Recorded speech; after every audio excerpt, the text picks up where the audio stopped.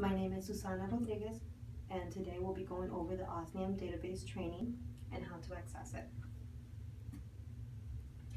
We'll be reviewing accessing a file, creating a file, and file attachments, then the tabs within the attachments. Accessing a file. In order to access a file, in the search engine box, we would type in the name, whether it's the first or last name of the client, select enter, and then the client name would pop up in blue, as you see here.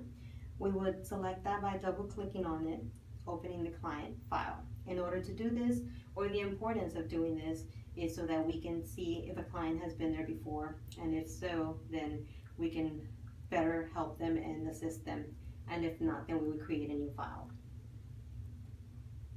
The client file would look like this once it's open. Then we would start entering the information here in these sections where it says primary staff, the client's name and information, their current status, whether they're married, their living location, and phone number.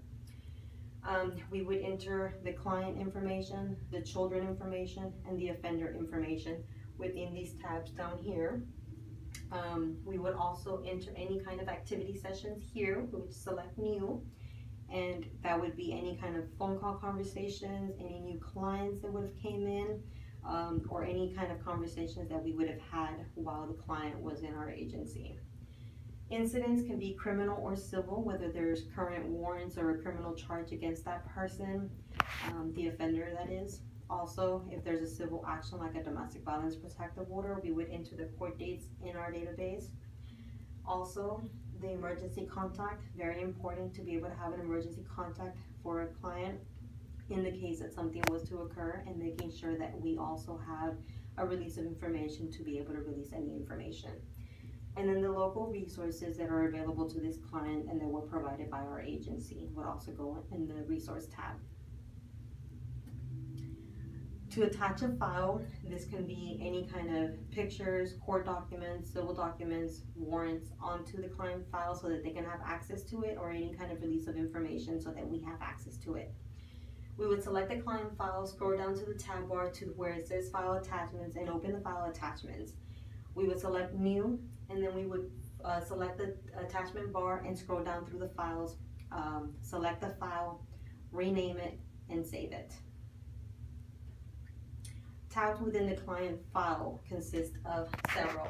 We would see the activity sessions, the progress notes, child dependence, the offender, resources, health information, contact information for emergencies, and the incidents.